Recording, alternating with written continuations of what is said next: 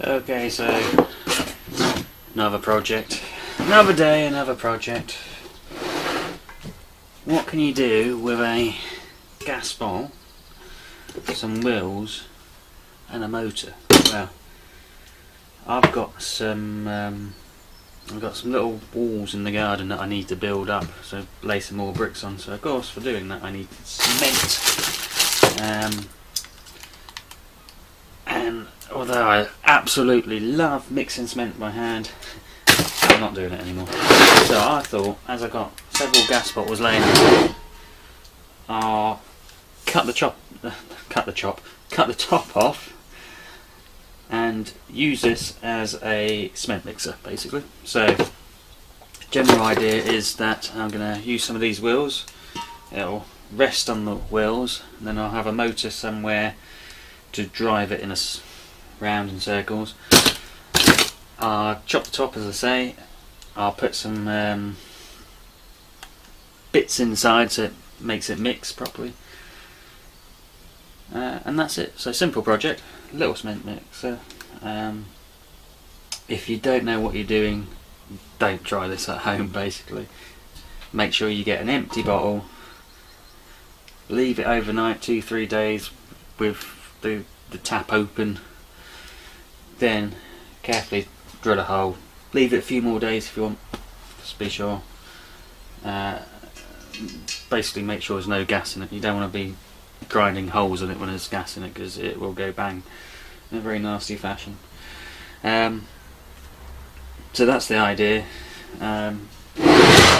So I'll get a bunch of those. I'll make a little frame. It's been laying around the workshop for ages. So yeah, something like that. Gas bottle will then come in, sit down there on the rollers and be able to roll around. That's the plan. So I'm going to go make some bits and then we'll give it a try. Okay, so I've mounted some of these roller wheels. That's done. I've got myself a motor. It might be a bit slow, but I'm going to give it a shot. So this is off an old project that I'd already made, so it will come in really handy for this, because I can just bolt it down using that bracket. It's a windscreen wiper motor. There's 3 wires on it, so it's got 2 speeds. I'm just going to solder these up now.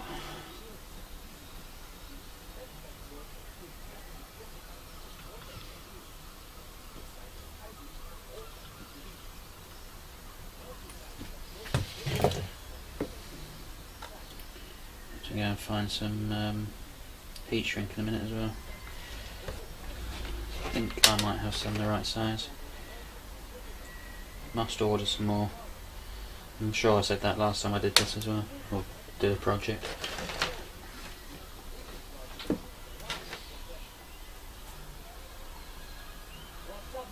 Okay, so I'm going to wire those up.